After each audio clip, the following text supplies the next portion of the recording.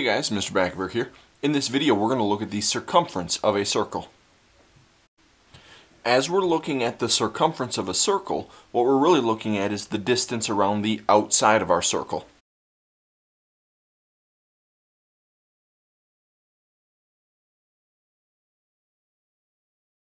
And another way to think about it is, since we're talking about the distance around the outside of our circle, that could also be called the perimeter of our circle. Now there's two formulas that we're going to use depending on what we're given as far as our circle goes. In the first formula, we're going to be given a diameter of the circle. So remember, a diameter goes all the way across the middle of our circle, and the circumference formula says that we have to take the diameter of our circle times pi. For our other formula, we're going to be given a radius of our circle. And what we do is we take 2 times the radius, times pi. And what we should recognize from these formulas is that the diameter and 2 times the radius are exactly the same thing, because a diameter goes all the way across through the middle of our circle, and our radius only goes halfway. So if we had 2 times our radius, that would take us the full way across our circle, which would be a diameter. So in this example, we're given a circle with a radius of 9 centimeters. So as we're looking at our circumference formula,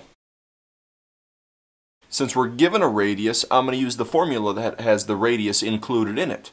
So since we know the radius is 9, all we have to do is fill in that 9 for our R value. So we're going to take 2 times 9 times pi. Well, 2 times 9 is 18, so we have 18 times pi. Now this is called an exact answer, where we don't have any decimals on the end. But if we were to take that and type it into our calculator and get a decimal approximation,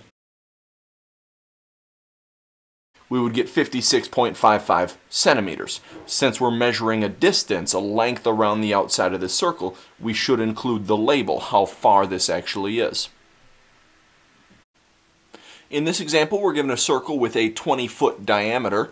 As we're looking at finding its circumference, since we're given the diameter of our circle, we're going to look at the formula that has the diameter in it. So what we have to do is take the diameter times pi. Our diameter all the way across the middle of our circle is that 20-foot distance times pi. So that's going to be our exact answer. 20 pi is our exact answer. But then if we were to type that into our calculator, we would get 62.83 feet. Again, we need to include the label on there since we're measuring an actual distance. In this example, we're told that the circumference of our circle is 26 meters, and what we want to do is we want to work backwards to figure out what its radius length is. So here's our circumference formula. We know that our circumference is the 26 meters, so I'm going to plug that in on the left-hand side for our C value. Now we want to work on getting R all by itself because we're trying to find the radius. So I'm looking at that 2, and the first thing I'm going to do is get rid of that 2 by dividing both sides. So we end up with 13 equals our radius times pi. Now we're trying to get R all by itself, so we need to get rid of that pi on the right-hand side. And pi we can treat just like any other number. So in order to get rid of multiplication, we have to divide both sides by pi. We'll need our calculator for this part. 13 divided by pi, we get about 4.14 as our radius. Now this is a distance. We're measuring how far the radius is, so we should throw a label on here. We were measuring meters, so this would be 4.14 meters for the radius length.